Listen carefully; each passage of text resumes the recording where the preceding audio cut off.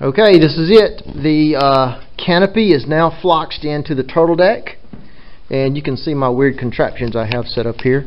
But hey, the ratchet strap actually does good. It puts pressure on the top, and then you can use the ratchet strap pressure to put pressure like on the sides here, like to help hold the canopy in. And then I just clamped some little spacers here to help hold the very corner in. And it pretty much looks pretty good, I think. It's not perfect, but I think I can fare that out, what's not just right. So, just a matter of sitting there and drying, and then next we'll start working on our foam that you fill in here. Now I'm going with the forward hinge canopy, so I will deviate from the plans a little bit, but for the most part I'm sticking with the plans. If you'll look at my previous videos, I've already made the forward hinge canopy hinges and got that set up.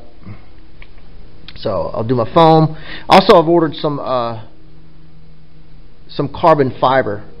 I want to make this a lot stronger than plans, just because it's forward hinge canopy.